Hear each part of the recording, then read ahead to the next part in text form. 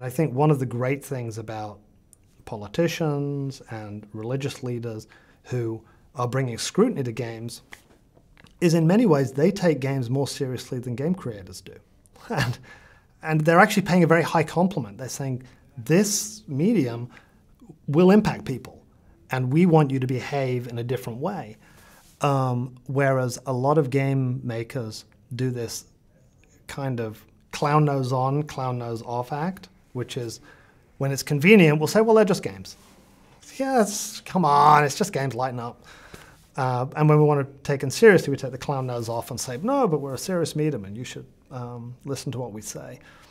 And I think we need to fess up and get rid of the clown nose act and just say, no, we're a medium, same as every other art form, and we can make crappy entertainment and we can also make high art, and we're going to take responsibility for it either way.